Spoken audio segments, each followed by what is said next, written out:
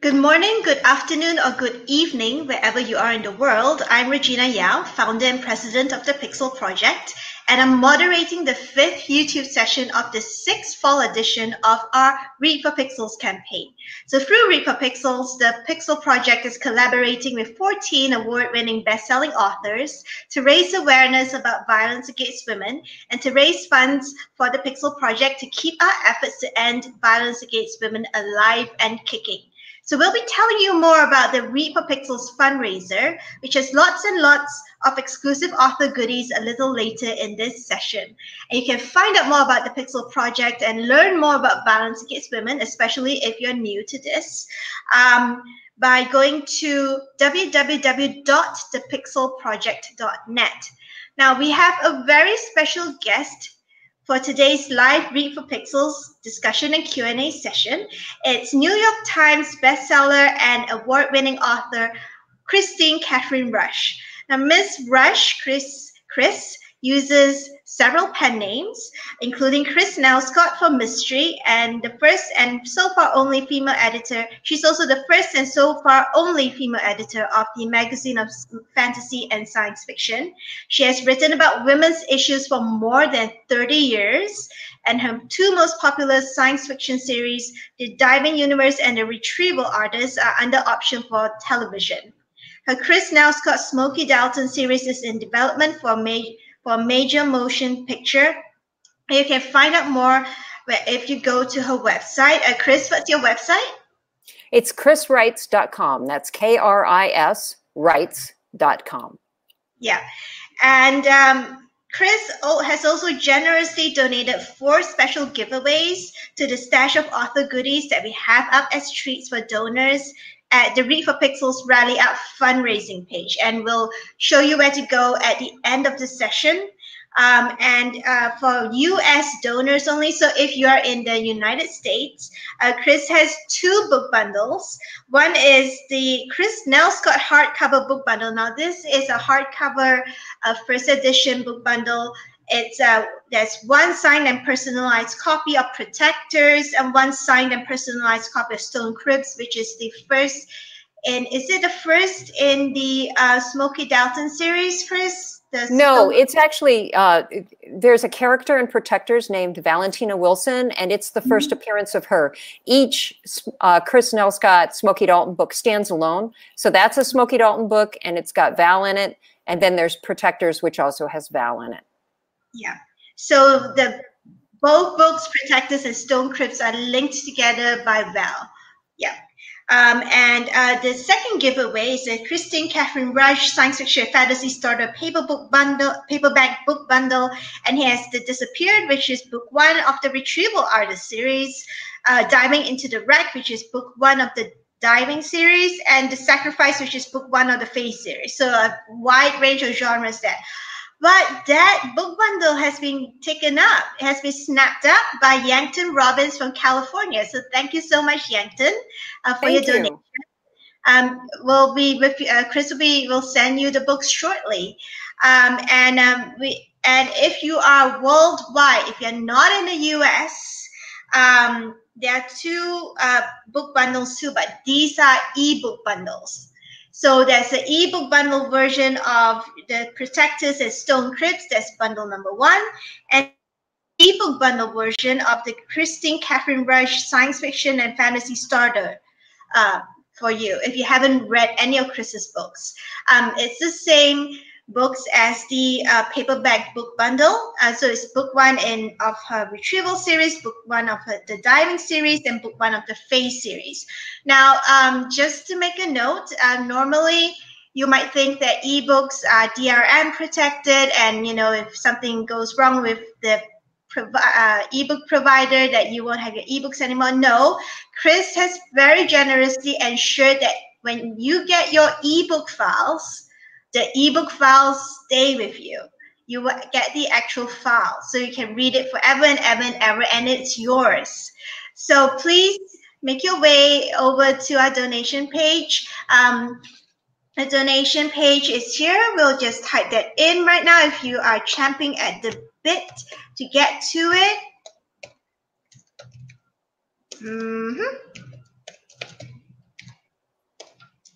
And there you go.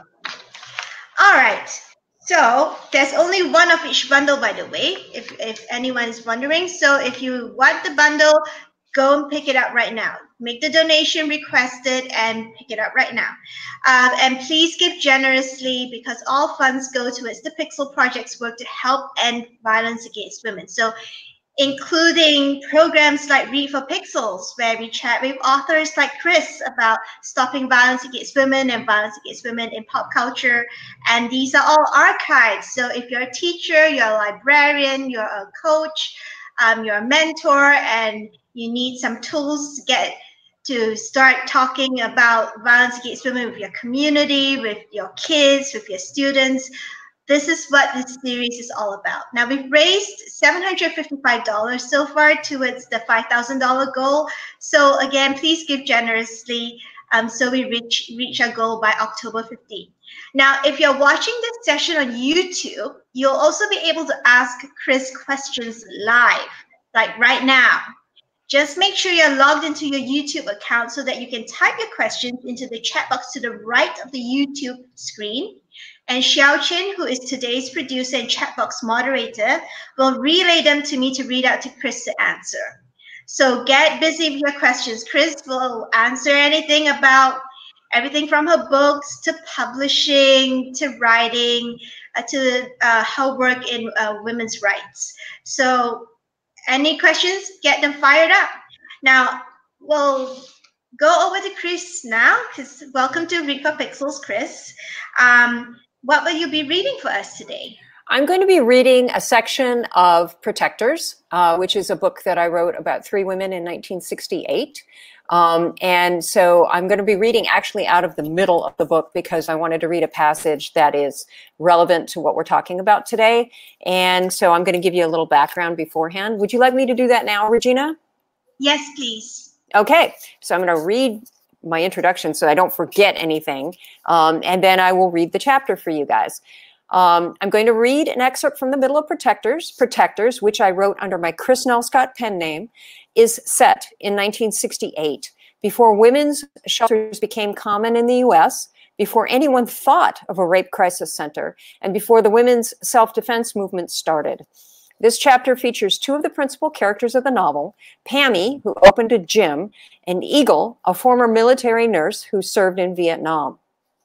Because the gym caters only to women, Pammy has found herself dealing with abused women more than she wants to.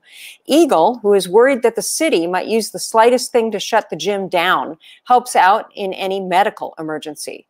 There are 3 other characters in this chapter: Strawberry, a University of California, Berkeley college student and a hippie who hangs out at the gym; Stella, the wife of one of the California regents, who has brought battered women to Pammy before for help; and Norma, the woman that Stella brought this time. Norma is married to a world-famous musician and has fled after her husband turned on her and her baby daughter, Raquel. The action takes place late one night after the closed. Pammy convinced Norma to let Eagle examine her. Strawberry is watching the baby. The book has rotating viewpoints, and this chapter is entirely from Eagle's point of view. So here we go. Eagle wished she had a Polaroid. She wanted to take photographs of every inch of Norma's body. The woman was covered in bruises, old bruises, new bruises, fading bruises, and bruises just emerging. Her husband was a sadist, an effective one. He liked administering pain, but he knew when to stop. He took Norma to the verge of needing emergency medical attention, but never did enough damage to make it inevitable. He gave his wife injuries that she could live with. Eagle did not shudder. She had seen this too many times in a variety of different ways. She'd seen it more than she wanted to here at the gym, although not this effectively. She'd seen this kind of damage in Pleiku, in some of the Vietnamese, particularly the guides the men no longer trusted. There was one officer who had taken torture to an art form, knowing how to inflict the maximum amount of pain for a minimum amount of damage. It looked like Norma's husband had learned that skill somewhere too. Eagle didn't mention this to Norma. Norma had been reluctant to show her injuries to Eagle, even though Eagle had insisted. Norma never entirely undressed. She took off some of the articles of clothing as Eagle needed to examine different parts of the body, but left other articles of clothing on. Eagle had had to cajole to see every inch of Norma, but somehow she had managed. The worst damage she had found was on Norma's face. Her husband had broken her nose, and judging by the feel of it, he had done so before. Eagle taped it up despite Norma's protests, being exceedingly careful with Norma's left cheek as she did so. X-rays would tell Eagle if the cheekbone was damaged because her fingers couldn't probe cautiously enough. After the work on the nose, Norma kept moving away. The pain was too much. But a damaged cheekbone wasn't life-threatening, and it became clear that Eagle couldn't get Norma to a doctor unless her injuries threatened her life. The locker room smelled of damp tile, wet towels, and industrial-strength cleaners. Pammy had managed to clean it up enough to make it presentable for the morning's classes, but it still had a dinginess that seemed unique to heavily used locker rooms everywhere. The nest of towels that once held the baby remained on the bench. Norma kept looking at that nest as if it had given her inspiration, or maybe strength. Because God knew this woman needed strength. She had stayed with her sadist much too long. Her torso was an abstract painting of bruises, bruises upon bruises upon bruises. She had winced as Eagle pushed on them, feeling for swelling underneath the skin, especially around the stomach and the vital organs. Eagle hadn't found anything on the torso except the badly healed unevenness of a broken rib. Norma's buttocks and thighs had taken the most serious beating. It looked like the rat bastard had kicked her repeatedly in the lower back. 2 bruises shaped like footprints crisscrossed over the back of her right thigh, and that was where her limp originated. Eagle had worried about that injury. If the bone was fractured, Norma would probably be all right. But if it was broken, its sharp edges could jab an artery. Eagle had already told Norma that she needed to get an X-ray on the leg, and Norma had said no. "He'll find me at the hospital," she said, and that was true enough. Now she hovered over her clothing, as if putting it on again would hurt. She glanced at the showers. "Do you mind if I take a shower?" she asked. "I haven't all day." "I don't think it would be a problem." Eagle stood. "Just avoid the tape on your nose, like I told you. Don't get it wet yet." "Okay." Norma didn't sound daunted by that. Maybe she'd had her nose taped before. "I'll get a towel for you," Eagle said, "and be right back." Pammy kept a few towels in the janitor's closet for the women who had forgotten theirs. Eagle would fetch one from there. As she left the locker room, she grabbed her bag and carried it with her. She knew better than to leave a bag of any kind, with any kind of knife or small drugs that she occasionally used, alone with anyone. Stella was leaning against the counter, reading something. She raised her head as Eagle emerged. "Well?" Stella asked. "In a minute." Eagle opened the janitor's closet near the kitchen, grabbed the thickest, softest towel she could find, and carried it back inside the locker room. Norma was behind the shower curtain, the rest of her clothes neatly folded on a chair. "I'm setting the towel on the edge of the bench," Eagle said. "Thank you." Norma's voice sounded normal, as if she hadn't been through severe trauma at all. The woman had clearly been abused for a long time. She knew all the tricks to hide the damage her husband had done. Eagle had tried to talk to her about the marriage, but Norma wouldn't say a word about it. She only told the story of the baby's injury and how hard she fought to get the child away from him. "The look in his eye," she had said, her voice trailing off. "The look in his eye."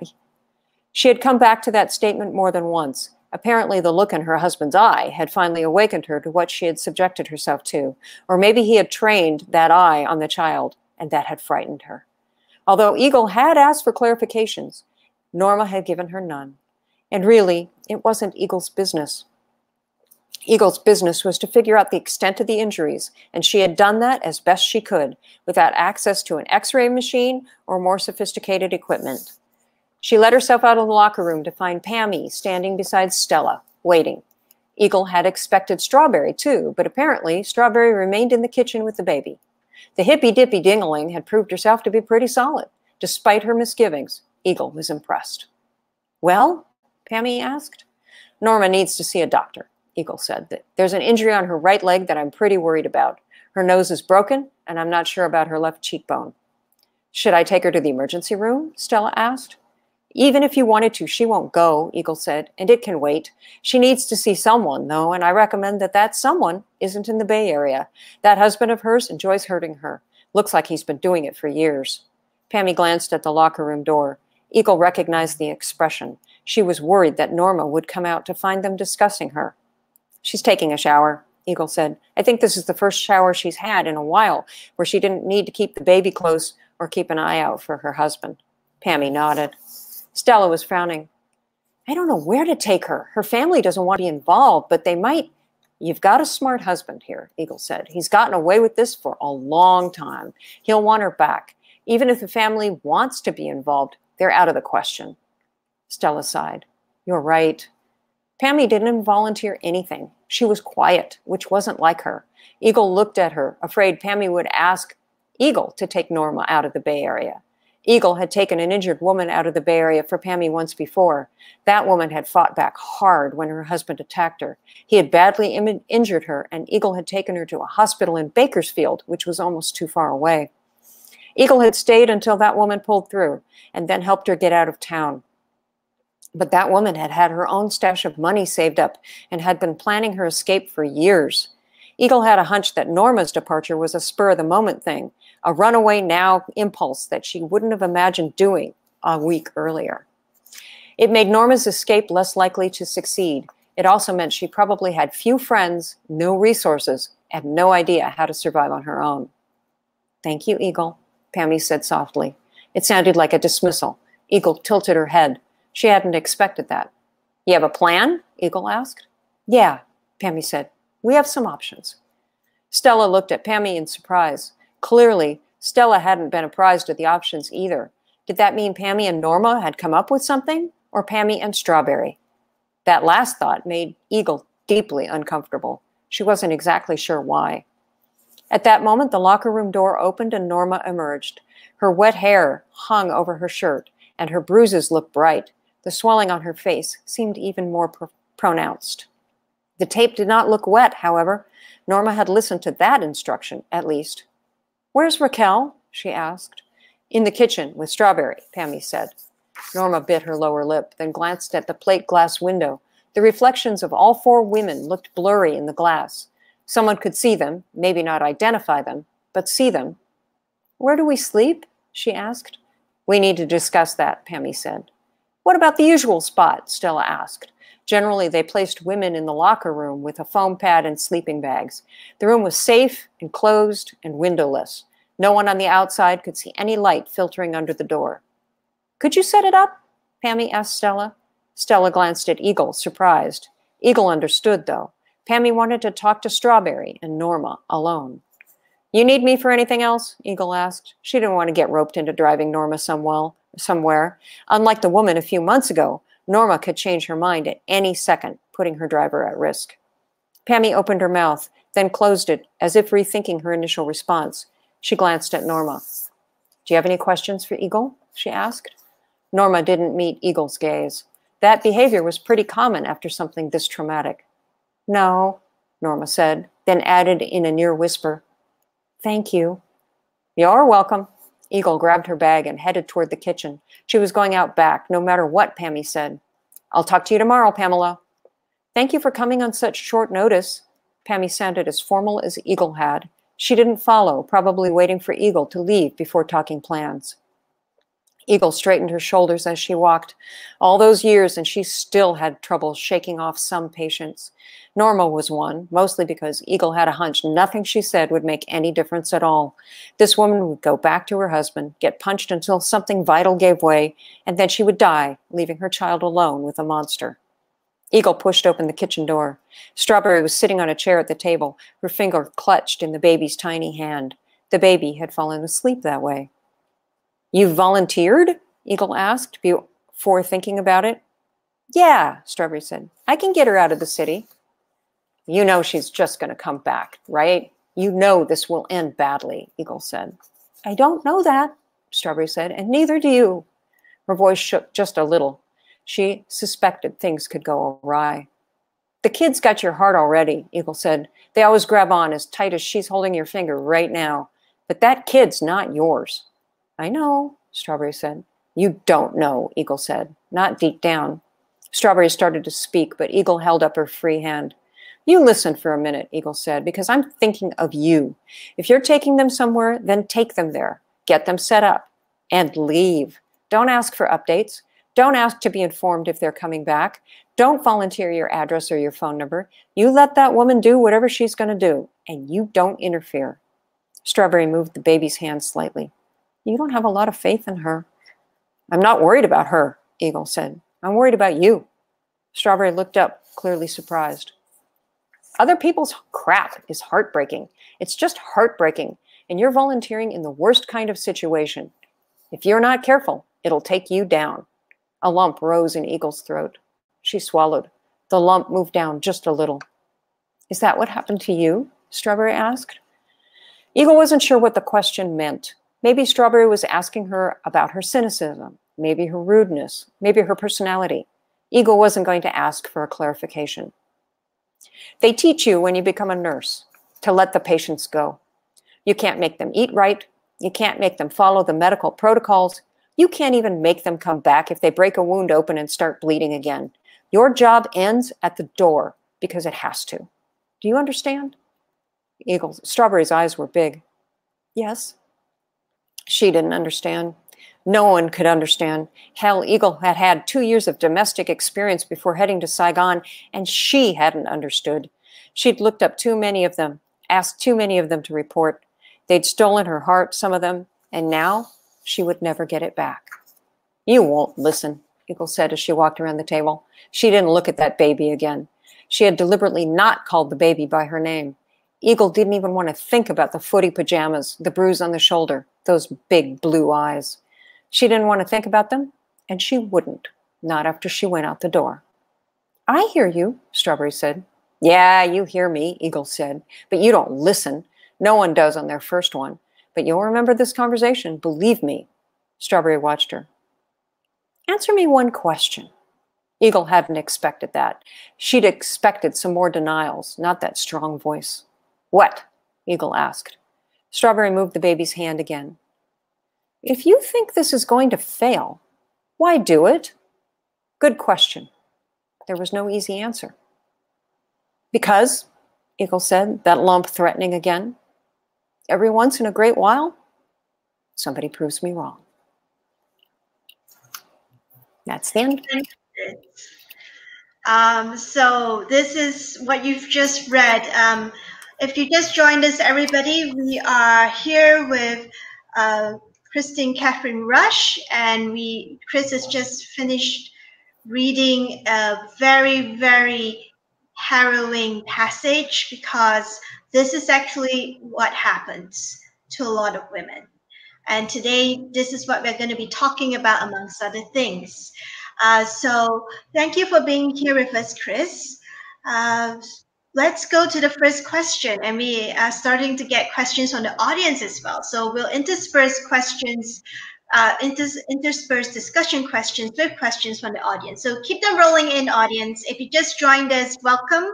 And if you have any questions to ask Chris about books, writing, publishing, pop culture, drop them into the YouTube chat box to the right of the screen. You have to be logged in to be able to do that. But once you do that, ask away, and Chris will answer as many as you can today. So, Chris, you write in a wide range of genres. Yes. But regardless of genre, your female characters, including Val, Eagle, and Pammy in Protectors, which you just read from, and Noelle de Richie in the Retrieval Artist series, they are all complex, motivated people with distinct personalities. They range from women who are confident and dominant to those who are damaged and determined, as well as women whose personalities and attitudes evolve as their story progresses. So what or who are your inspirations for your female characters? I like to write about characters who are real to me. And so, you know, I just kind of consider myself an observer of human beings. And occasionally I can see a direct link from one character to a person I know, but very rarely. It's usually a combination, or it's somebody who's similar to what I've known, or, you know, that sort of thing. There are a lot of strong women in my life. There have been a lot of difficult women in my life. And so, and I'm both, I'm strong and difficult. So, you know, sometimes they're based, well, every character, no matter what a writer tells you, every character is based on them. The good, the bad, They're all based on the writer. Otherwise, we wouldn't be able to do it. So, you know, that's kind of the inspiration for me, is just the people I see. Yeah, and you know, we were chatting about this before, that the sort of the moniker of difficult is pretty much defined by other people, especially men who call us difficult when we don't do what they want us to do. So I think difficult is sometimes it's not as objective a description of a person as people would like it to be too. I think that's true. I also do think that there are people who are a challenge to know, you know, because they are so uniquely themselves. And a lot of people go through the world and they're not uniquely themselves. They accommodate, and men too, you know, they go through and they do what they think other people want, and they're not speaking their mind. They're not truthful. They're not blunt. When I call myself difficult, I can very well be, because I speak my mind, and I know there are a lot of people who don't like that. And so they go back away from me. I used to think that people reacted that way to me because that's who I am, that I speak my mind. It took me perhaps a decade, maybe more, to realize that there was two things going on. It was me speaking my mind, and people don't like that, but it was also me speaking my mind and me being female.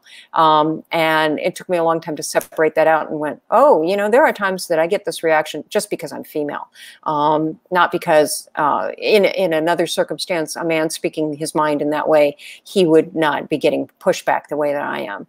It's hard to separate out, so I just kind of, you know, say I am who I am, live with it, and deal with it.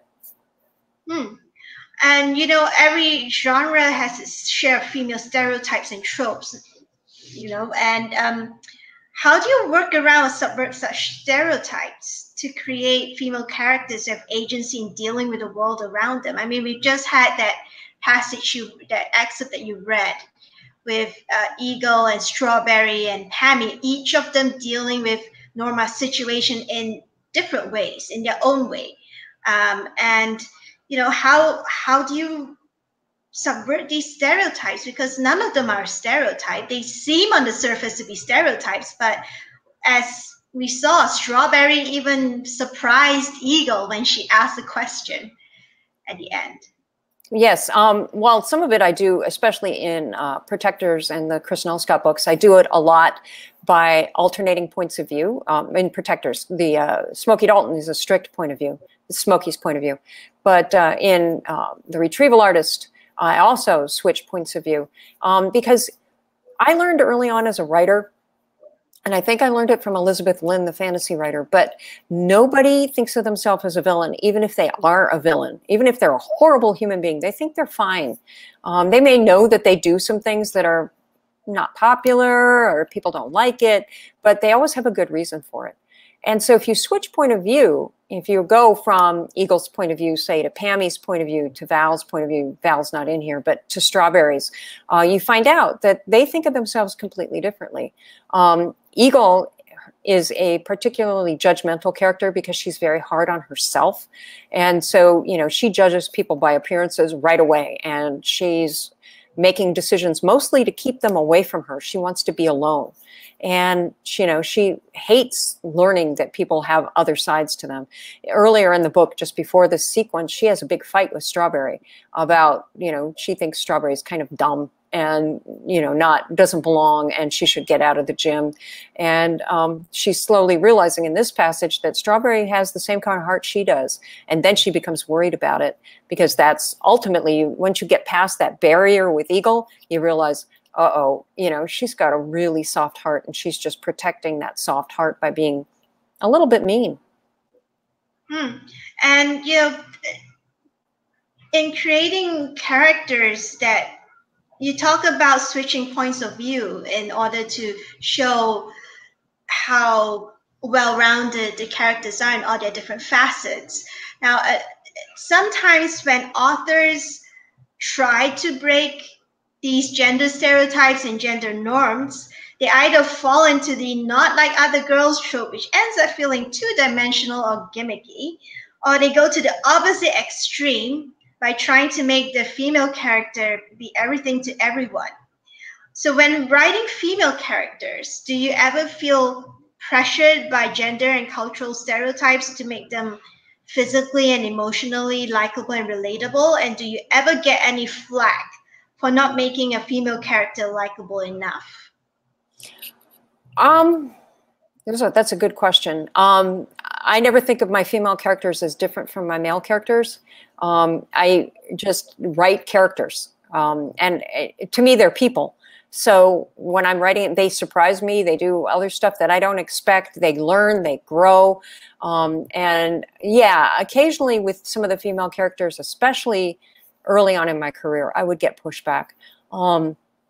The editor, the male editor, the first one I had on the diving series, I had sold the first diving novella to Sheila Williams at Asimov's. And then I did the, put it together in Diving into the Wreck in the book. And the male editor on that project told me that, you know, Boss, the main character, who really, she doesn't really have a name because she doesn't tell people what her name is.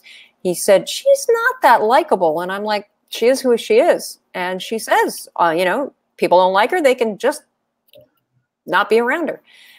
That's why she does the job she does, which is diving into wrecks out in space, mostly by herself. She doesn't care. And he said, maybe you should make her a little more likable. And I said, no. And we left it at that. I didn't make her more likable. I just continued to write about her. I like her a lot. But, you know, other people's reactions sometimes tell a lot more about them than it does about me or what I write. Yeah, and we started asking this question during Read for Pixels interviews because interestingly, there's a gender divide going down the middle. Male authors still seem to get pushback when they write unlikable female characters, but female authors have mentioned, quite a few female authors have mentioned, yeah, I do get pushback when I write female characters who are unlikable. So it is interesting to see that gender divide. Now, speaking of novellas, there's a question from the audience from Misty306. She said, recently I attended a writers' conference. There, I was told to submit my short stories and novellas before I submit a novel. Which journals or magazines do you recommend for submission? Okay, well, first, let's back up to the piece of advice you got. Submit it all. You know, there are no rules that you have to submit short stories and novellas before you submit a novel. Life is short, you know, build your career. I sold 8 novels before the first one was published. And I know that people said, you should only wait until the one's published. Don't listen to that kind of advice. It limits you. So now that I've said that, let's go to the short stories and novellas. If you like reading short stories and novellas, then write them. If you don't like reading them, don't do it. I'm assuming since you used the word my short stories and novellas, you're already writing them. You didn't tell me what genre you write in. Right now, we live in like the golden age of short fiction. You can actually make a living selling to traditional short fiction markets if you're really, really good. You couldn't do that when I first started. And so you can find it, but you need to be reading it.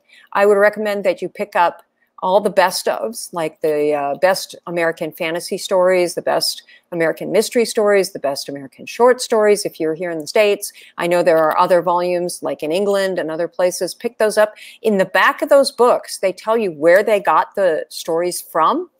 And you should then go to the website for those markets and make sure that they pay you, because you are a writer and writers should be paid. There are an awful lot of non-paying markets. And in fact, there are markets that make you pay them in order to get, you know, your story even read. Stay away from those. You don't want to go to those.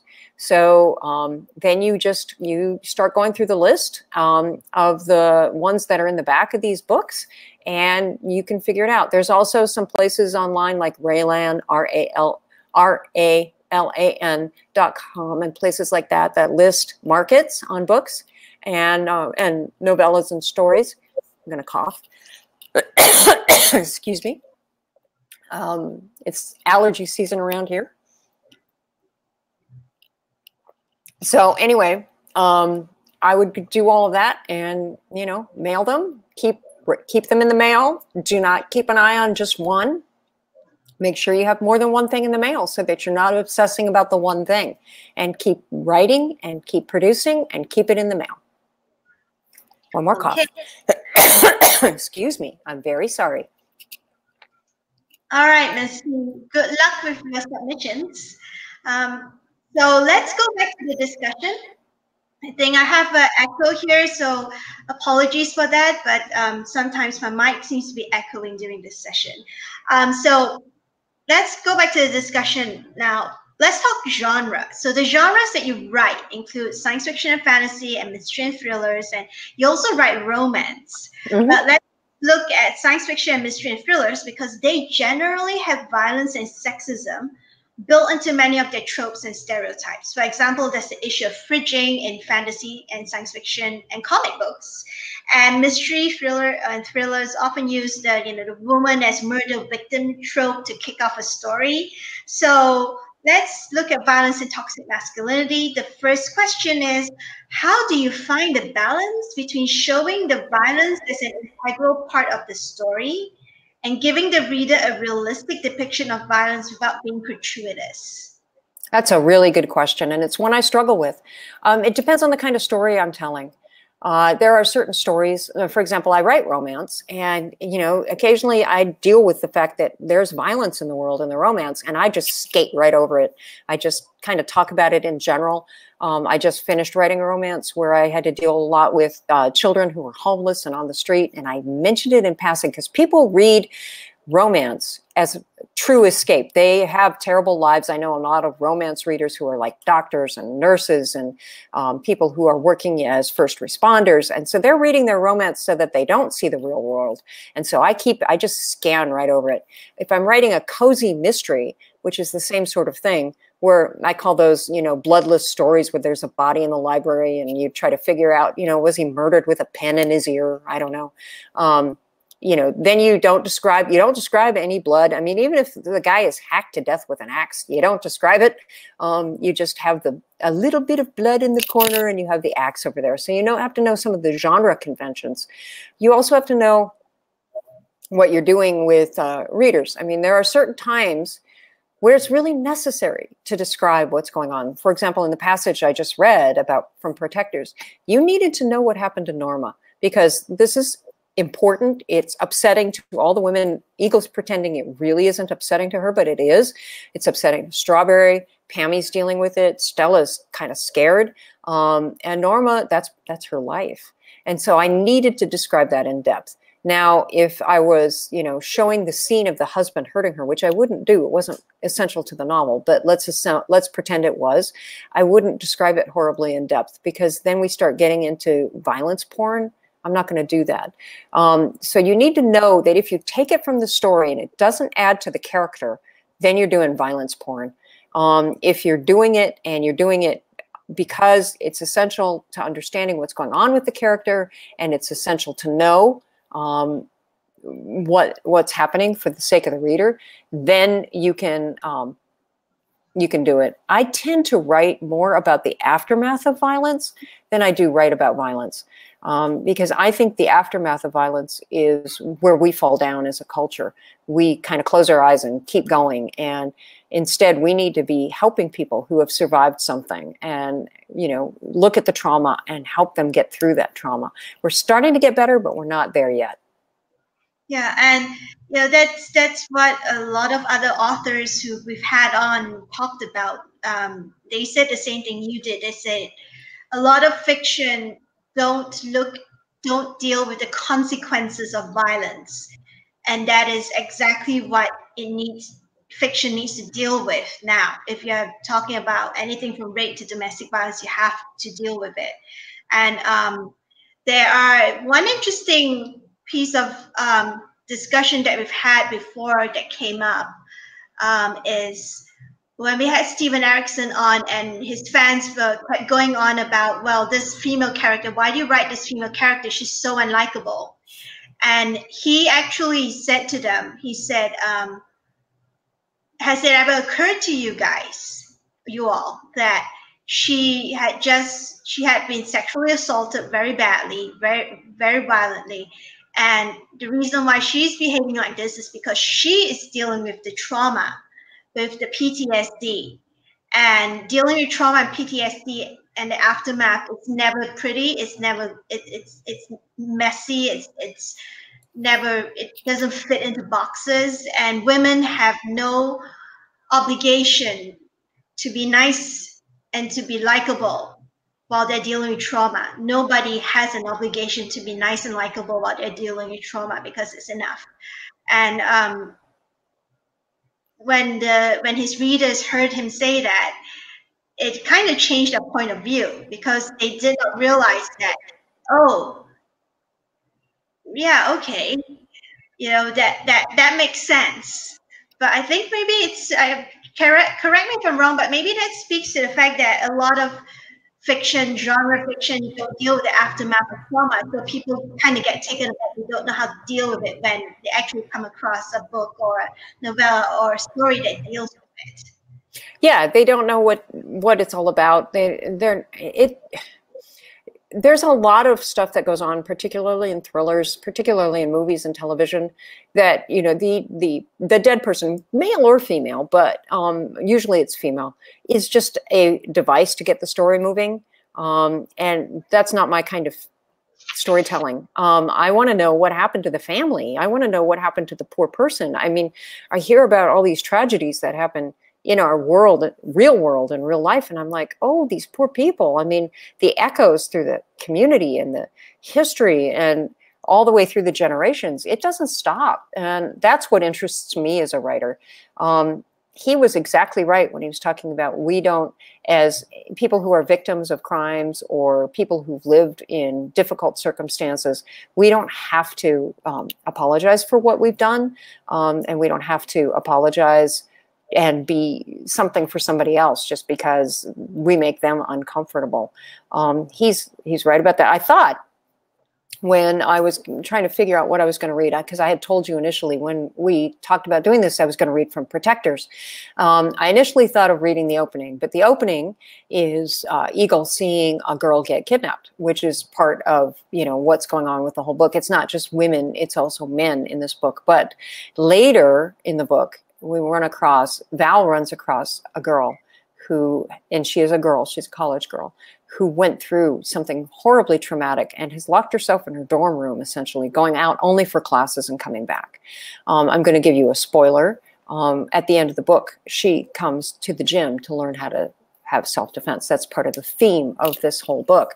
But I looked at that chapter. First of all, it was long. But secondly, you know, it was to tie it into the plot of the book for you to understand what was exactly going on. What I liked about using that chapter for here, and what I kind of hoped I could use and I couldn't, is the fact that this poor girl is trying to cope all by herself. It's 1968. There are no resources. Her family has thrown her out. Her friends don't know what happened. And, you know, she had this horrid traumatic experience. So she just locks herself in her room, does her studies, and keeps going. She's not a nice person, in quotes. She's not somebody who cares about other people's feelings. I'm not, at a certain point in the book, she doesn't even bathe anymore because she's just trying to deal with her own crisis. And, you know, what I really care about as an author in my science fiction, my romance, and my mystery is watching people heal and getting over these traumas as best they can. Some things you just don't get over, but you learn how to live with. And that's kind of, in many ways, the theme of Protectors. Yeah, and you know, both science fiction and mystery thriller genres are also well known for their male-dominated casts. I mean, talking about mystery and crime stories, Brandon Sanderson actually pointed out that certain types of crime stories, like heists, seem to all be populated by all male teens, with maybe a token female. However, in the past quarter of a century, many authors have been pushing back by writing stories and characters that strongly repudiate toxic masculinity and all male casts. Do you think this pushback it's just a trend, or if it's a bellwether of the changes in society that are happening as cultures worldwide start dealing with the damage that absolute male privilege had done to the world. Ooh, there's a lot in that question. I'm going to have you come back to the second part of that question after I do the first part, because I actually disagree with Brandon. There is a lot, and throughout the history of fiction, there's a lot of women teams. There's a lot of books about women. There's a lot of women, particularly in mystery, who write about women and have done so since the beginning of the 20th century, at least, because that's where my knowledge goes back to. The problem is that the curators, the people who put together the best ofs, the people who put together, the books, the greatest books, 100 greatest books of the century and stuff like that, they pick men books with all men.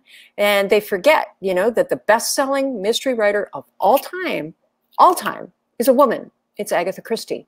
And, she has difficult women and difficult men, and she does all this stuff. And there are books that you can go back all the way back to the 1930s and find all-female heist crews. You can find all that stuff. It's just not reprinted enough.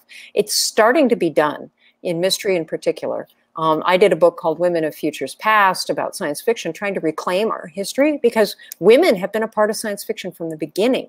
The Amazing Stories had a female co-editor who got lost in time.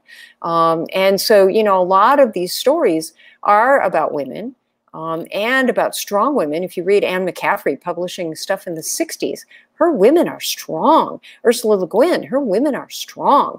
It's been there. It's just not something that's discussed. And there's this thing that women have, it's only been the last 10 years or the last 25 years. That's not true. I was reading about strong women when I was a little girl. And they gave me hope. They gave me a way out. They showed me that the future is female-centric and strong. And, we just have lost it in the culture. And, I think the problem is that the people we've been listening to, the people who are in charge of the lists and everything else, they only pick the male books. They don't pick, when space opera became really popular, it was written by C.J. Cherryh, and it was written by Lois McMaster Bujold and stuff. Suddenly you started seeing in the magazines like Locus and stuff at the time, this is like 1990, you started seeing things like space opera isn't legitimate fiction, fantasy isn't legitimate fiction. It's because women were writing it, and it wasn't considered legitimate anymore. So the men had to go play somewhere else. And we're still suffering from some of that. So that was the first half of your question. Now read me the second. Yeah. So, before I read you the second, I just needed to point out two things. In feedback to what you just said, we had a panel session on writing horror in the age of Me Too. And Hilary Monahan pointed out that horror seems male-dominated because, as you said, the gatekeepers keep selecting men's stories. Like, apparently there were loads of female horror writers in the 1980s. Oh, yeah. It was dumb. I mean, the main editor of horror fiction in the 1980s was Jean Cavelos. And she's a woman. She was people who haven't read Kathy Koja, who's now a YA writer, but at the time she was a adult horror writer. Nancy Collins, who's now writing comics mostly. But there's a million women writers. It's just you're looking at the wrong lists, people. Yeah, and Hillary basically said that when they, like you said, they're not female authors' stories aren't reprinted enough, and when people look back and and when editors and publishers look back, select from that era the books that they want to reprint, they inevitably select the male authors. They don't rate the female authors, which is an issue, the gatekeepers. And the second point that I was going to make, yes, there's been conversation about female fantasy authors, debut female fantasy authors, who aren't actually writing young adult, but who just keep getting shuttled off to young adult anyway, because you're female and you're writing fantasy. Again, it's ghetto. I think I'm using the term correctly. Correct me if I'm wrong, but it's basically just shoving women into a preconceived genre box and just leaving us there.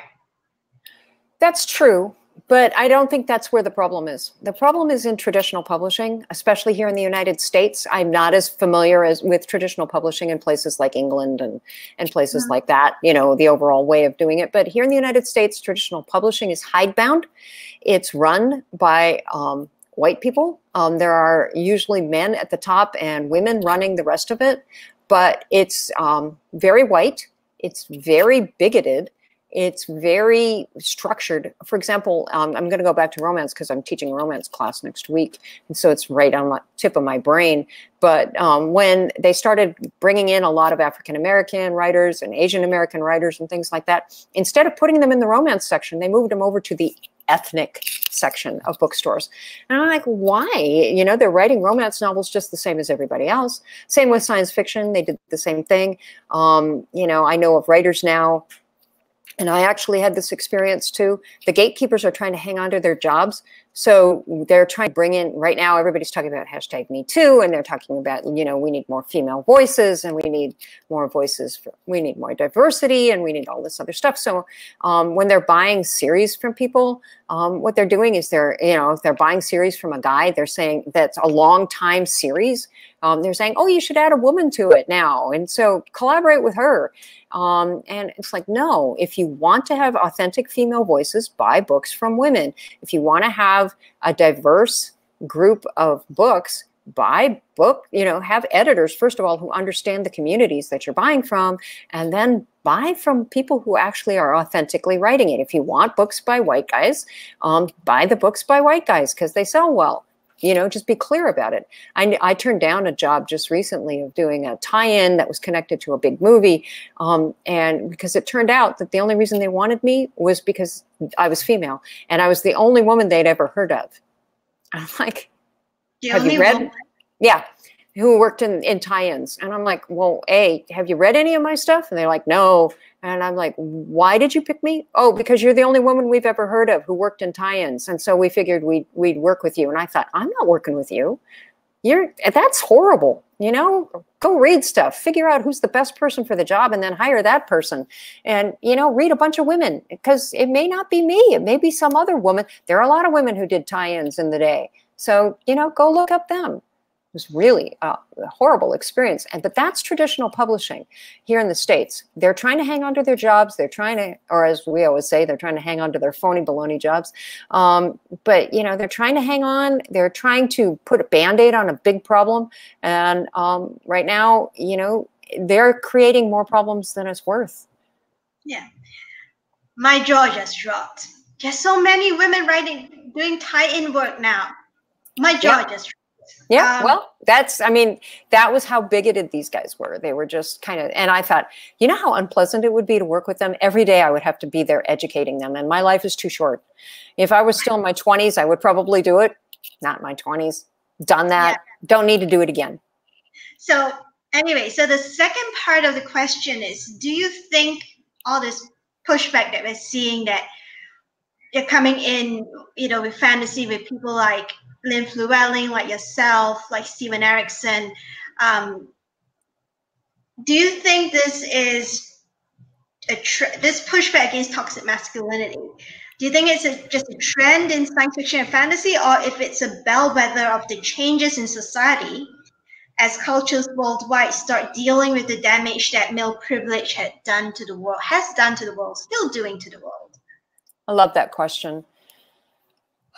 And I wish I had a better answer for you. But here's the thing. I'm 59. I was born in 1960. And I remember reading books in the 1970s that were diverse, filled with a lot of women characters, written from the point of view of African Americans, with many different cultures. And everybody said, wow, this is going to be different. This is what the future is. This is how it looks. And then I don't know what happened. The gatekeepers got back in and they changed it, and it was, you know, just all that diversity went away. Probably because, well, I have no idea why. And then it started again in the 90s. And, you know, women were winning tons of awards in science fiction. Women have been a very strong part of mystery for a long time. And the best-selling genre in the United States was romance fiction written by women, which everybody knows is junk, right? Because it was written by women. And so, you know, that was growing and changing, and then it disappeared again. This wasn't just something that happened in publishing. It also happened, for example, in country music. There were a ton of women like Shania Twain and all these women that were on the airwaves in country music in the 90s, and they couldn't get played on the airwaves. It's all male right now on the airwaves in country music, all male, no women. And there's starting to be a pushback against it. So something happened culturally that I don't know, but this is the third time around in my lifetime that we're going, okay, we need to have people of color, we need to have women, we need to have, and now it looks like we've got the problem solved. I don't think we have the problem solved. I don't think it's a bellwether. I think the forces of the other side are pretty strong, and they push back, and it's a back and forth. And I think the minute we think we've won, the minute we think that, okay, we can relax now, we've got women being published, we've got African Americans being published, we've got some great Asian fiction out there being published, we've got some wonderful Latino writers, Latinx writers, you know, we've got a huge LGBTQ section now, you know, stuff that's going on that's really great fiction. The minute we relax and think we've got it solved, we don't, and something comes back and they push back and it goes away again. So I don't want to go through this again. I don't want to see all this stuff disappear again and go back into the let's redefine and reinvent, you know, the fact that gay people exist, that women exist, that people of color exist. I don't want to do that. I want literature to reflect who we are as a people instead of reflecting, you know, who the people in publishing are.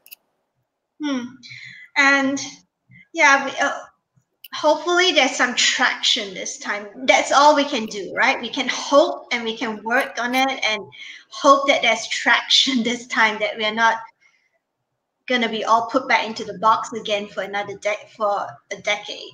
I think we got to pay attention. I think that's been the problem. You know, we always thought, oh, we've got it solved now. It's done. Yay. No, it's never going to be done. It's a continual journey. And I think we have to just keep an eye and say, you know, we're not going to win. We're going to have to keep struggling, and we keep struggling every day. And instead of saying, you know, okay, we've got it. You've been educated. You've been enlightened. You've been woke. No, we're going to assume they aren't and keep pushing. It's the same thing with working to stop violence against women. You know, for every victory that we have, there's always a backslide period. Mm-hmm. Where we have to, you know, it's kind of like 2 steps forward, 1 step back. You have to keep going and going and going. And, you know, just one of the things that, you know, I half jokingly say to people is that, you know, my job is done when my organization is no longer needed, when I'm out of a job. Yes. And that's not going to happen for a really long time. And it's the same pattern as what you said about publishing and getting, you know, diverse stories out there and then having a pushback. But hopefully there'll be some traction this time. And let's continue talking on about male characters and toxic masculinity. Your books feature male protagonists like Smokey Dalton and Miles Flint, who are fundamentally decent human beings and who always try to do the right thing with violence as the last resort. Do you think reframing how stories describe men away from hostile and toxic stereotypes and towards complexity and even vulnerability can be one of the ways that genre writers can break away from toxic tropes that promote toxic masculinity and the dehumanization of women? Yes. Yeah, you said it. I mean, you said it exactly. We need, I said earlier that when I was a young girl in the 70s, I had strong female role models in my life, but I also had it in my fiction. If men and young boys have great role models of compassionate, strong men who live a good life and use violence as a last resort, or don't use it at all and use their brains to figure out how to get around it if they have to, then you end up building a better culture. because you can't just work on one side of the culture. You have to work on all sides of the culture. And we need to, essentially, what we need to learn as human beings is to learn how to be compassionate toward others and to have some kind of empathy for the situations that other people are in. That doesn't give them a pass. There are people out there who will take advantage of whatever kind of upbringing they had or, you know, bad experience and use it as an excuse to live a bad life. But there are a lot of people who had similar experiences and have gone on to become great people. And if you use those people as your role models and your guides, then you learn how to be a better person in this world. And I think that's one of the reasons we're here, is to learn how to become better people. Yeah, and you know, there's a whole discussion going on now in the anti-violence against women movement, where we are saying that just because you're traumatized doesn't give you the right or the license to traumatize other people, to lash out against other people. And when you know, we hear of cases of men going, well, you know, people going, well, you know, he was abused as a kid. But then we like to point out that Archbishop Desmond Tutu watched he grew up in a household where his dad wailed on his mom so often, beat his mom up, domestic violence. And yet he was determined that he will not replicate his father's behavior, that he would work tirelessly. And he's done that for more than 80 years.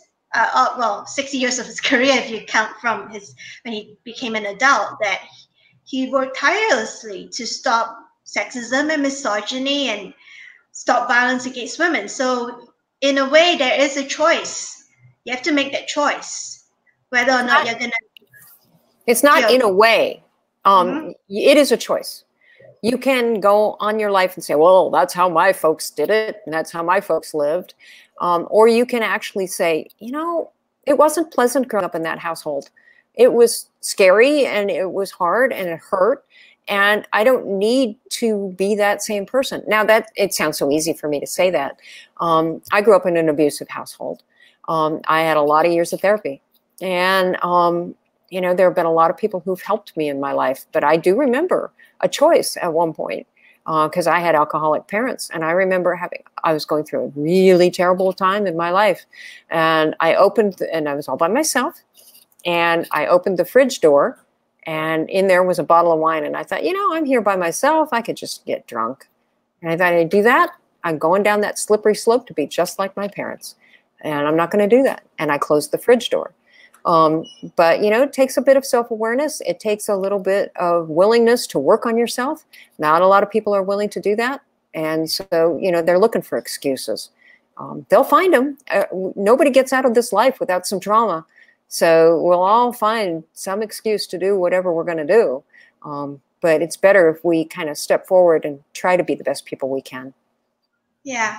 And like you said, it's a choice. I mean, we chatted with Jonathan Mayberry, and he came from an abusive household too. And he made a choice. He decided that instead of abusing other people, he was going to try and protect other people. He was going to help other people. And he did. He took self-defense classes, and he ended up teaching self-defense classes to a lot of women and girls to make sure that they can keep themselves safe. Now, a lot of people will argue that, you know, why are we arming women and girls with self-defense and with, you know, things like pepper spray and all that. But, you know, in today's world where it's not perfect yet, and there's still a lot of violence against women and sexism and misogyny, we have to be prepared on all fronts. You need to learn. You need to learn how to survive. That's why these books, The Protector's is going to be the first of several, are about the women's self-defense movement and about learning how to walk through the world with confidence. And that means that there are going to be days when you're going to run into something bad, and you're going to need to know how to do it. Now, that doesn't mean responding violently with violence. I'm going to tell you an example just from this morning. I live downtown Las Vegas, and I walk every morning. And it was hot this morning, so I was wearing a pair of shorts and a skimpy top, and I was walking along, and a guy flashed me from across the street. And I was like, okay. And he was kind of scary because there's some homelessness in the area, and also the jail is nearby, and I got a really scary vibe from him. So I've had a lot of self-defense classes. I walked across the street. Hold on, I'm going to cough again. Sorry about that today. I did not make eye contact with him. Instead of going the route I was normally going to go, I walked across the street to a hotel. There were a bunch of valets outside the hotel, and I you know, looked at them, and because I was just had my watch, and I thought, you know, somebody's going to get there quicker if I don't call 911, if I actually tell the hotel that there's somebody on their property that's a troublemaker, and the security's going to deal with them. So I told the valets, and it was a bunch of guys, and they didn't care. But they did see the guy, and they knew which one he was. And, you know, then I leaned, they were like, that guy? And I'm like, yeah, that guy. I lean over, and then the guy sees me, flashes me again. He throws stuff, and the guy's going, yeah, well, that's him. And I'm like, well, that's not satisfying. So I went into the hotel, and I spoke to the concierge, and I said, hey, you know, there's this guy out there. And they got security right away. And as I was walking out, one of the women who was working behind the desk, she looked at me and she said, are you okay? And I said, I'm fine. I'm going to go out the front door, though, because I'm not going to go anywhere near this guy. And she said, good call. And we kept going. And now that was, and it was a blip in my day, but I knew how to handle it. I knew, don't make eye contact, don't go anywhere near him, talk to people immediately, you know, try to get the situation resolved as quickly as possible. And for that particular instance, downtown Las Vegas, it was getting a hotel security person involved when they would call the cops and get them there quickly. So, you know, that's just basic self-defense is not necessarily using pepper spray and fighting somebody off. Using self-defense is often just making the smart choice as you're going along. And I was telling my husband, Dean, about that later today, and he said, well, it's a city. And I said, no, I've run into this kind of thing in the country too, in small towns. And that's scarier because I don't have the backup. I don't have, you know, the instant call to the police or the instant, you know, security that I could go get some help from other people. It would have just been me and this guy, and I would have had to use other tricks. That might have been where pepper spray came in. That might have been where, in fact, I can run came in. You know, it's different every single situation. And that's what's great about self-defense classes and that sort of thing is they teach you situational awareness, and they teach you how to get through each particular instance and in a good way. Yeah. So let's continue talking about genre. The Staunch Prize, which goes to a thriller, quote, in which no woman is beaten, stalked, sexually exploited, raped, or murdered. Okay, you cut out for me. Can you repeat that? All right. So the Staunch Prize, which, you know, to quote, goes to a thriller in which no woman is beaten, stalked, sexually exploited, raped, or murdered, was launched to much debate about a year ago.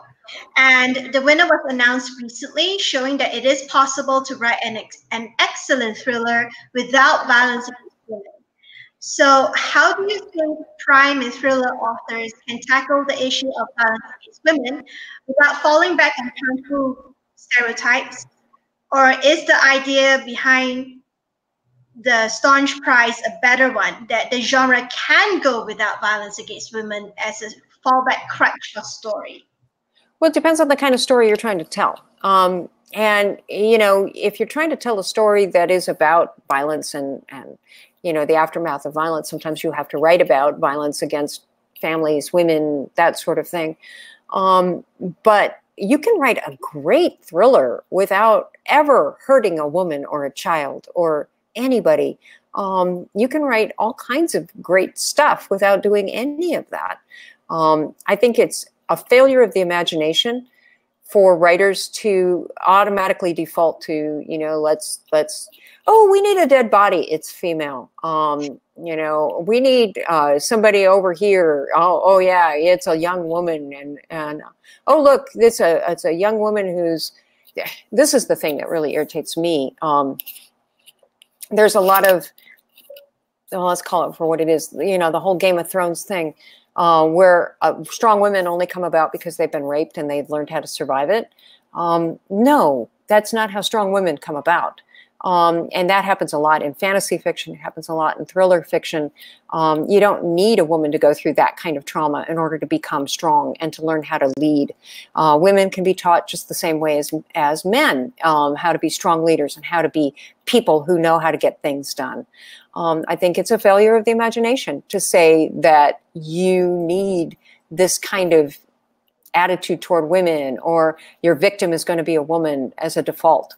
And I think that writers need to think it through, but they also need to think about the stories they're telling. A lot of the stories I'm telling, I'm dealing, like in Protectors, I'm dealing with the history of what happened with women and how far we have come, which requires me in some instances to deal with some of the violence against women. So Protectors, for example, would not be a book that would be up for that particular prize. Some of the Smokey Dalton books would, because what Smokey's dealing with are other issues in the African-American community and in Chicago of the 60s and all of that. So, you know, you can write some really great thrillers. And I've written science fiction thrillers that have never put a woman in jeopardy.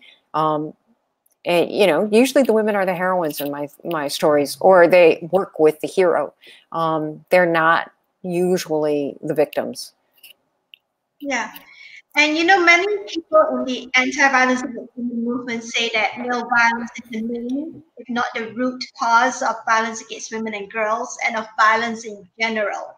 How do you think stories and books like yours can help move this conversation forward in a constructive way?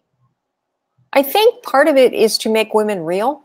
We need to make them real characters, real human beings, you know, rather than just have one of the subgenres of mystery that I'm not really fond of, even though I've written a couple of them, usually in short fiction, is the body in the library cozy mystery, because it is bloodless.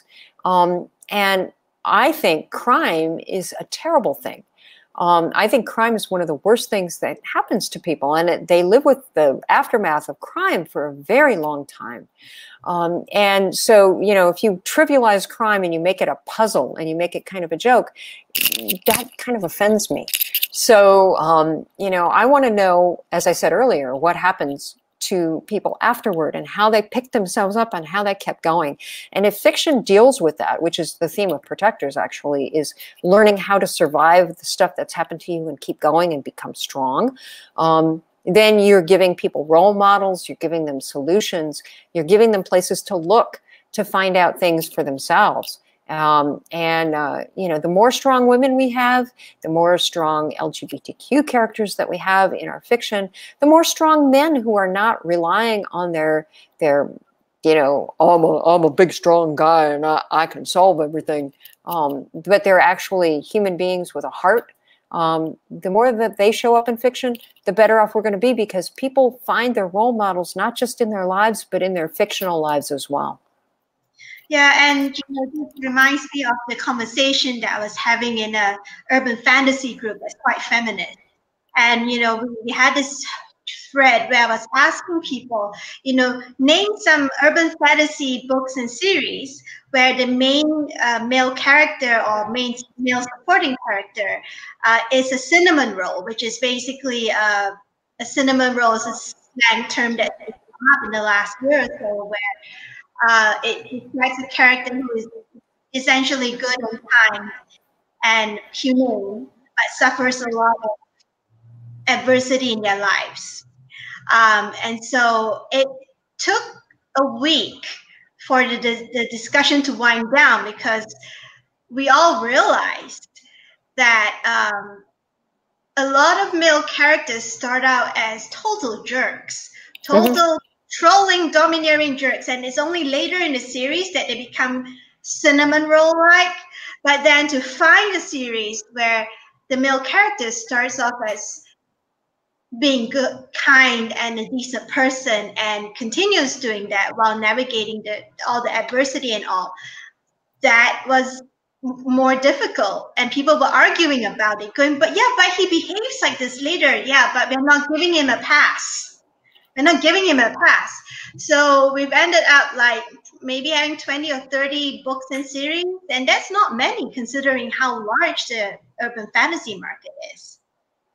So boys need more of those. I think boys need more cinnamon Boys and girls, boys and Yeah. girls, because you know, you need to understand there are good people in the world, and you know, women, you know, need, if they, I have a lot of really great male friends. I have a good husband. I have a lot of good people in my life, and I wouldn't put up with a lot of the behavior that you see from point of view characters in fantasy and science fiction novels. That from male point, that guy walked into my house or walked, you know, at me or something, I would be like, what is wrong with you?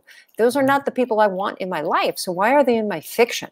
And, you know, I think the more role models we give boys, the more good men that we show girls that men can be, the more different way that we can show that people are different cultures and people are different human beings, and that they can be strong without being nasty, without being mean, without being hurtful, the better off we are. And without going through that weird arc, you know, that you just described, that, you know, they start out the Thomas Covenant basically arc, you know, or we're not even going to go there, but yeah, that. Yeah, and you know, we figured out that in the discussion, we figured out that, well, all the women were discussing that thread, and we figured out that, you know, the Captain America / Steve Rogers from the MCU, like, he is the ultimate cinnamon roll. Yes. Yeah, and it doesn't make him any less of a man as traditional masculinity would define it. It doesn't make him any less of a person. It doesn't make him any less badass. In fact, it makes him more, because he's going up against all that and he's still retaining his ethics and his integrity and the fact that he respects women and girls, and he's good with kids. That just makes him a great role model all around. He's a great character, but you'll notice that the MCU started with Tony Stark. Yeah. And his arc is exactly the one that you described earlier. And they had to work from Tony Stark to finally get to Captain America, who is not the same as the Captain America of the early comics. But, you know, the character that they have in the MCU is wonderful, and he's a great character, and he's a nice man. And that causes him problems down the road. And that's okay, because nice men have problems, especially in a world as toxic as the one we're in right now, because they get blamed for the behavior of not so nice men. And they get confused because that's not how they live their lives. And I don't think they should get blamed for it any more than I think that, you know, women should get blamed for the stuff that happens to them, or use the stuff that happens to them as an excuse for living a difficult life. Yeah, and there was another conversation where you're talking about, you know, showing women great role models in fiction, and someone was talking about Dr. Sam Beckett from Quantum Leap. And she said that he's a cinnamon roll. And she said that the reason why she waited so long to get married, to find someone to get married, was that she had Sam Beckett and her dad as her role model. She said, there's an absolute minimum I'm going to accept, and that is being a decent human being, treating me well and treating women and kids well, and being good to other people. And so she held on to that and got married late, because she said that it took her that long to find someone who is kind of like Dr. Beckett. And isn't it sad that she had to use that as a minimum rather than say, you know, this is how human beings should be? It's just sad. But she's right about Sam Beckett. Speaking of tie-ins, you know, my husband and I wrote a couple of Quantum Leap tie-in novels back in the day, because we loved the show so much. Yeah, and I was just rewatching some of the episodes and realizing that that series was ahead of its time. No, it was part of its time. That's the discussion you and I had earlier. That was part of the stuff that was going on in the 90s. That was exactly it. It's not ahead of its time at all. That was the 90s. That was, you know, what was going on. That was the changes that were happening. And then we lost them. And so they weren't ahead of their time at all. That was part of the time. And that show could have aired also in the 70s, not the 80s, not the 2000s, but in the 70s, 90s, and now. Yeah. It makes me sad. It is. And episodes, they look at rape and sexual assault and victim blaming and domestic violence, and maybe I'm a generation behind you, but maybe that's because I feel like it's ahead of its time, because it came out through the 2000s. And oh yeah, it was awful. It was awful in the 2000s. It was really awful. It was like, wait, what happened? How did we slide backwards? Yeah, and there's an interesting interview with the guy who played Sam Beckett. What's his name? Scott Bakula. Scott Bakula. And he said that actually him and Dean Stockwell were the ones who kept urging Donald Belisario to include themes like that in the series, to talk about all these themes, because they felt that it was important, and that Dean Stockwell had come of age in the 1960s and 1970s. And he felt very strongly that they needed to address all these issues, from racism to sexism to misogyny, violence against women, and the influence shows. It really, really shows. Yeah, and he was a nice man. I met him a number of times. He was a really nice man. Who, Dean Stockwell? Or yeah, Dean Stockwell. I've never met Scott Bakula, which is probably good for me, because I thought he was awfully cute. But Dean Stockwell was really nice. Yeah. Speaking of Quantum Leap, let's talk about geek culture. So geek culture in general, including science fiction and fantasy, has had its share of critics saying that it's still too male-dominated, despite a rising number of prominent, well-respected, and well-known female creators and authors. Plus, there is still plenty of hostile, misogynist, and sexist behavior by male geeks towards female geeks. Witness the whole cry of "You ruined my childhood" at Wonder Woman, at Captain Marvel, at the gender-flipped Ghostbusters.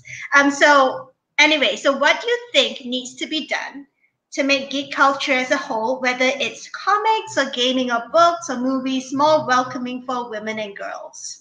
Well, first of all, I think we all need to stop paying attention to these people with such tiny, fragile egos. I mean, they ruined your childhood? Excuse me. You don't have to go see that movie. You don't have to go. This stuff still exists, the stuff that you liked. So what's your problem, buddy? So first of all, we just stop paying attention, and we call them out on their silliness and say, hey, I don't think we ever want those people to welcome us. I'm sorry, I don't want to hang out with people who are that. So we just build our own culture and live in it. And if they want to alter their attitudes, they can come join us. I don't know why we're paying attention to these whiners. Forgive me. This is where I get blunt. They seem to think that pop culture and geek culture is like pie. That once all the pieces are gone, they're gone. It's not pie. I keep trying to tell them, I keep going, it's not pie. Right, but you're engaging with them. I don't know why you should engage with them. Let them live their life. Let them have their little sad, my life has been ruined because somebody changed a TV show that I loved when I was a kid. They're not worth your time. All of us that are living a good life and having fun and enjoying our geek culture, let's just continue enjoying our geek culture and ignore them. They're the whiners in the corner. And if they want to come over and have a good time with the rest of us, they can come on over. Otherwise, they can stay in their corner. Yeah, though sometimes they do make it. I mean, the reason why I engage is sometimes they do make life really difficult for female creators and fans. They do. And you know what? You can block them. You can report them. You can tell them to go away. You ignore them. That's what you do with those people. If they get too difficult to be ignored, then you report them to, Twitter or the social media companies. You ask them to be blocked. You marginalize them and set them aside rather than giving them a megaphone. That's my opinion. Yeah. Well, what about conventions? A lot of them are still grappling with, having guidelines for dealing with sexual assault and non-consensual touching, especially with cosplayers, female cosplayers reporting a lot about stuff like this. What would you recommend?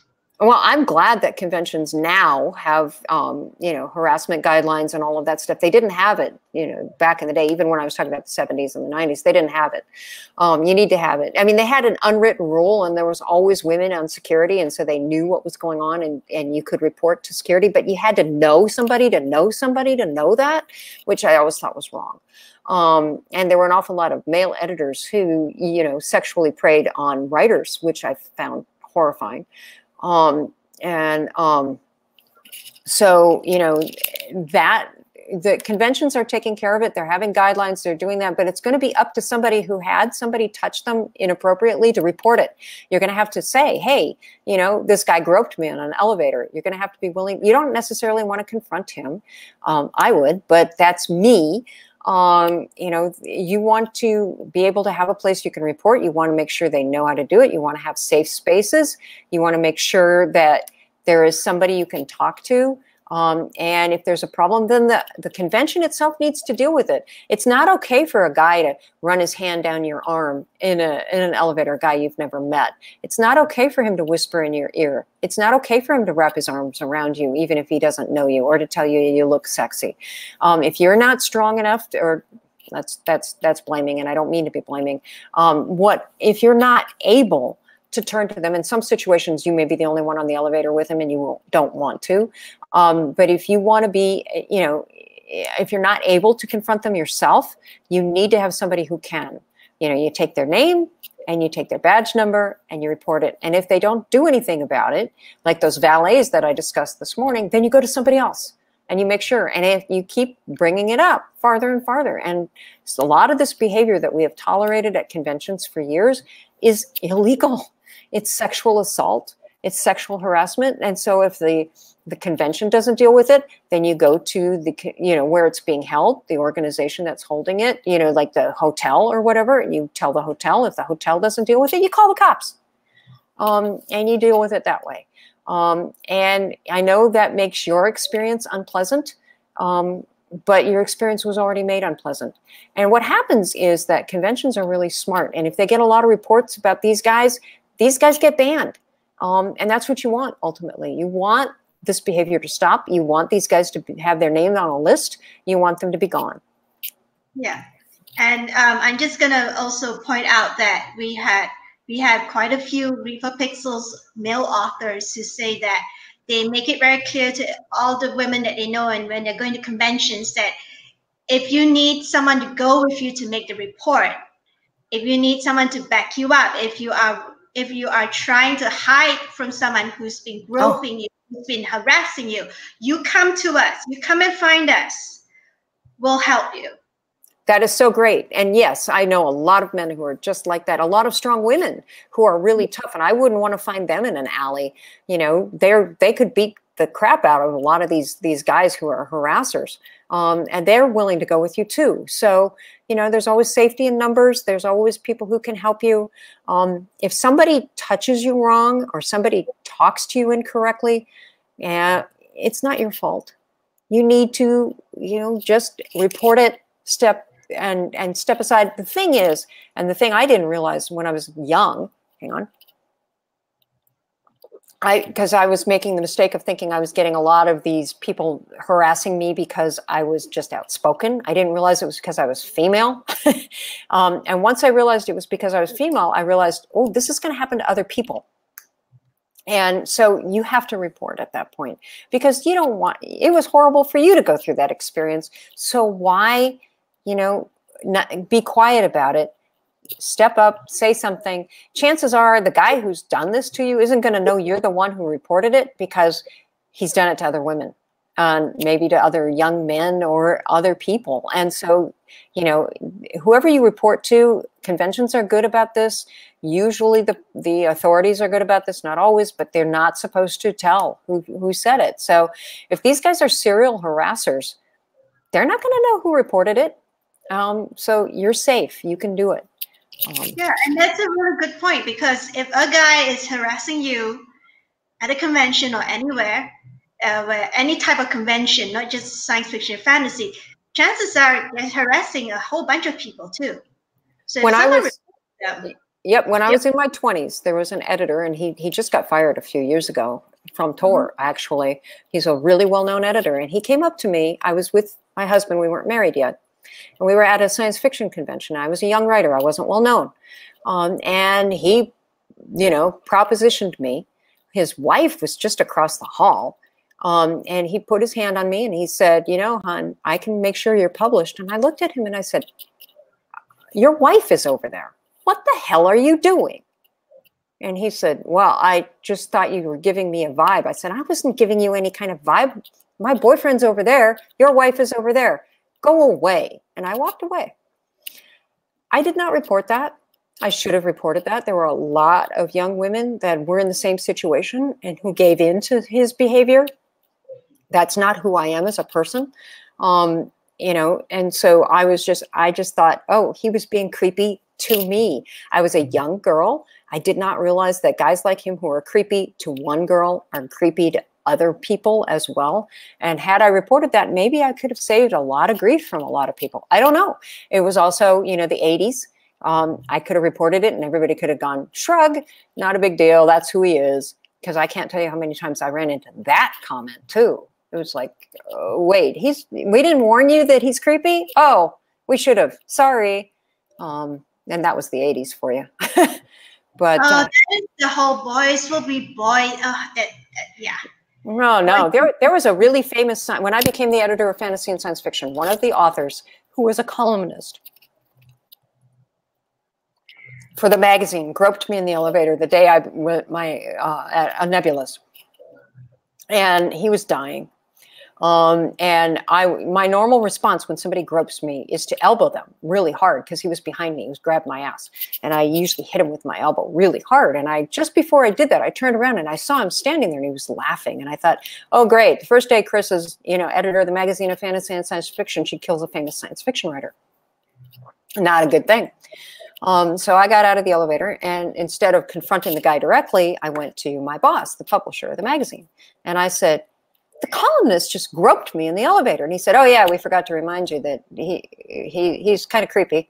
And I said, what? Oh yeah, he's well known for groping women and doing all this stuff, and we should have told you. And I said, who else is well known for this crap? And he gave me a list.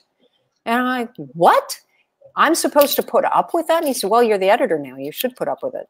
And I'm like, no, I'm not going to. And if you don't like that, I'm not going to be the editor anymore. And he said, well, we're in for a new era, aren't we? And I'm like, yeah. And, it was so accepted. It wasn't so much boys will be boys as like there was this list of, guys that were icky and you should avoid them. But if you didn't get the memo, you got groped in the elevator or worse. And I don't think that's right. And I'm glad it's changing. It is. So we got to wrap up soon, and I'm echoing again. Apologies to the audience. So you have been so very incredibly supportive of our Read for Pixels campaign and our anti-violence against women work as a whole. This is a Captain Obvious question, but we ask this of every author that comes on air with us. Why do you support the cause to end violence against women? And what do you think authors can do to help with the cultural change needed to eradicate violence against women? I think the cause of eradicating violence against women is a human cause. It's something that will improve society across the board. It is something that will improve the lives of women and children and the men in the world. So any little thing we can do, anything. Your organization, there are other organizations, there are battered women's shelters, that also accept, families. There are rape crisis centers. There's all these things that you can do as a person that will help improve the culture in many ways. And I think if you find out about an organization like the Pixel Project, you should support it. And if you have the ability to give money, then give money. If you have the ability to volunteer, then volunteer. As writers, I think we have an obligation to write about the kind of world that we want to live in. Sometimes you have to explain the world that we do live in order to do that.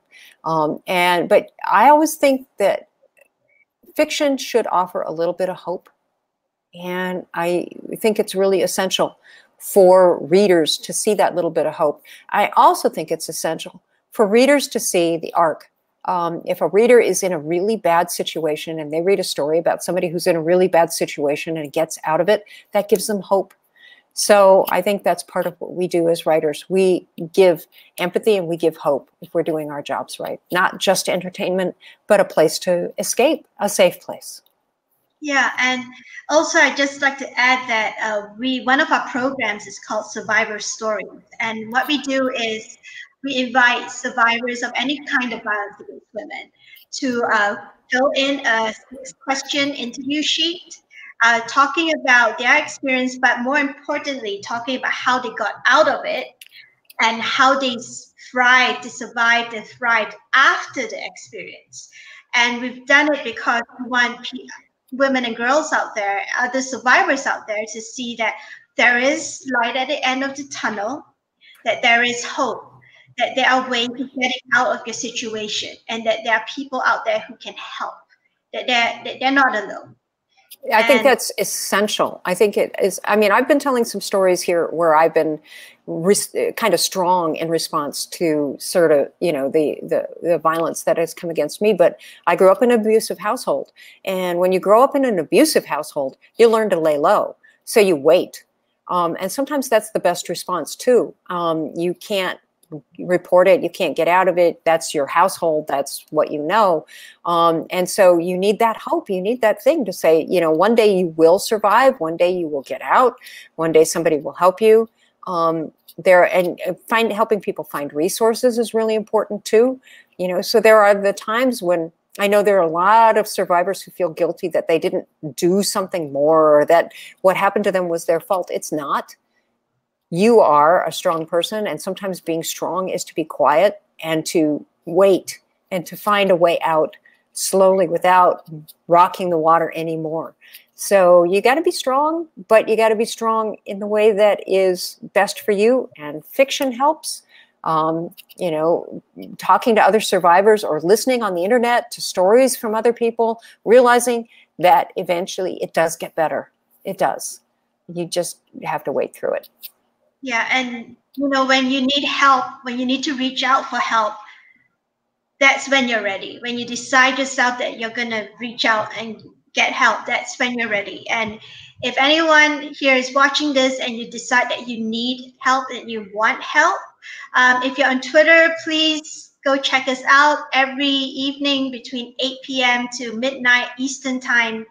USA Eastern Time, which is in the morning in Asia and going into the afternoon in Australasia. We tweet helplines for over 30 countries. So if you need information, you can get it from there, or you can email us at info@thepixelproject.net, and we will go get the information for you and send it to you. So you have someone to call you, a place to start calling to get help in your local area or in your country. Now, we're going to have to say goodbye soon, so I'm going to stick myself on the screen again. So thank you so much for being here with us today, Chris, and for the great conversation that we've had about genre and misogyny and toxic masculinity and all of that, pop culture, violence against women. If you're thinking of donating to us, Chris has generously provided four special giveaways to the stash of author goodies we have up as treats for donors at the Read for Pixels Rally Up fundraising page. And I'm gonna screen share the little slide that we put together, so you can go see where to get it. There's a link. Chris, can you see this? I can. Okay, so now Chris has two different types of treats. One is paper books, actual hardcover books. These are for US donors only. So the first giveaway is the Chris Scott hardcover book bundle, which features one signed and personalized first edition hardcover copy of Protectors, which is the book from which Chris read from earlier tonight, and one signed and personalized hardcover copy of Stone Crypts, which is part of the Smokey Dalton series. And the second giveaway is the Kristine Kathryn Rusch Science Fiction and Fantasy Starter Paperback Book Bundle. That's actually been snapped up by a really generous donor in California. Their name is Yankton Robbins, and the books in there are The Disappeared, which is book one of the Retrieval Artist series, and there's one of Diving into the Wreck, which is the book one of the Diving series, and one is The Sacrifice, which is book one of the Fae series. Now, the paperback bundle has been snapped up, but if you really want to try Chris's books, we also have an ebook bundle. The ebook bundle goes for a slightly smaller donation request. You can just go on to our donation page, our fundraising page to donate to get it. Just scroll down and pick that and click donate, and whip out your credit card. And we also have a ebook bundle version of the Chris Nelscott bundle, which is an ebook edition of Protectus and an ebook edition of Stone Crypts. Now, a really important note here is that unlike Amazon and Google Play and Apple Books, you will own the files of these books.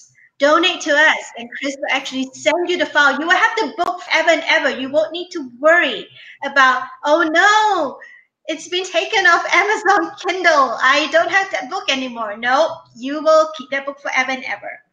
And we have raised so far towards our $5,000 goal. We have raised $755. It's a little slow at the moment. It's mid-September, so if you can give something, please do. We will use the funds towards keeping our programs such as this one and our initiatives such as the Survivor Stories campaign running through the years, because these are annual campaigns. They are going on and on and on because we need to educate folks, we need to raise awareness, we need to provide resources to teachers, parents, coaches, librarians, everybody who wants to make a change in their community and need tools for it. And also, if you're not into Chris's books, or if Chris's books have all flown off, have all been taken out, there are plenty more author goodies from other authors, including Alison Goodman, Hilary Monahan, Alma Alexander, and Sarah Langan. Plus, this week is Epic Fantasy Week. So if you like, sword and sorcery and dragons and, Game of Thrones, like grimdark stories, some of the best epic fantasy authors writing today have donated stuff. They have stuff available to send to donors. Most of them will send worldwide. I'm going to say this now. This is the first fundraiser where a lot of the more than half of the authors have said that they would send the books that they're signing, personalizing worldwide. So these authors include Adrian Tchaikovsky, Juliet E. McKenna, Jen Williams, Anna Smith Spark, James A. Moore, and Richard K. Morgan. And there are also books from Bradley P. Bolio. Those are for US donors only. And you can go to bit.ly/R4P Rally Up 2019. That's for most of the goodies. It's just go there, scroll down, pick the goodie you want, make the donation request, fulfill the donation request, and the goodies will be on their way to you. Or you can bid on Stephen Graham Jones's first edition books. Now, Stephen Graham Jones is one of horror's luminaries. So if you like really, really great and inventive horror, because Stephen writes a lot of different books, a lot of horror mashed up with different genres, always interesting, always a great read. Go to bit.ly/SGJ Charity Auction 2019. That auction ends on September 21st unless we extend it. So go and get your bids in right now. And if you want to find out more about the Read for Pixels program, you can go to bit.ly/Read for Pixels. And if you want to find out more about violence against women and what to do about it, you can go to our website at www.thepixelproject.net. There are lots of resources there. Pages where introductory pages to different forms of violence against women, from domestic violence all the way to murdered and missing Indigenous women, which is a huge issue. It's been classified as a genocide in Canada. So if you want to learn more about that, look up videos, look up studies, look up UN reports. It's all there on our website. So Chris, do you have any announcements you want to make? Anything coming up in the final quarter of the year that you would like to tell everyone about? I have a new diving novel that is coming out on Tuesday. It's called The Renegade, and it's set in the past of the diving universe. So, you know, I had to explain something to myself. I write into the dark, and I ended up writing an entire book to explain something to myself. So it's a good book if you want to use it as an introduction to the diving universe, because you don't have to know all the characters and everything else. You can just start cold on that one. Okay. So when is that coming out? Exactly. On Tuesday. On Tuesday. Okay. So it's Tuesday. It would be Tuesday 17th? Tuesday Yep. 17th. September 17th. Right. So guys, go check it out. You can go to Chris's website at www.chriswrites.com. Did I get that right? Yeah, and it's K-R-I-S. Chris Writes. Yeah. Because some people spell that with an unnecessary H. So that's weird. Doesn't make sense, because K-H-R. No, it's C-H-R, and that's not me. It's an unnecessary H. Yeah, and Chris also has her blog is legendary for advice and insights into publishing and writing. So go check out her blog there too. So I think we need to wrap up now. So Chris and I would say good day or good night wherever you are in the world. And if you are interested in epic fantasy and horror, tomorrow at 8:30 p.m. Eastern Time, we have James A. Moore coming on board to talk about violence against women and sexism, gender, and misogyny in his books and in geek culture. And James is battling cancer right now, but he is still determined to do this. So if you can turn up, please do to give him some support. So Chris and I will say bye now. Anything else? Any last words, Chris? No, except thank you guys for doing this and for doing the good work. I hope you people out there who are listening, I hope you, donate and support. And if you can't afford to donate, just send the links and share this so that people can find the Pixel Project and give money to the fundraiser. All right. So good night, everyone. Good night.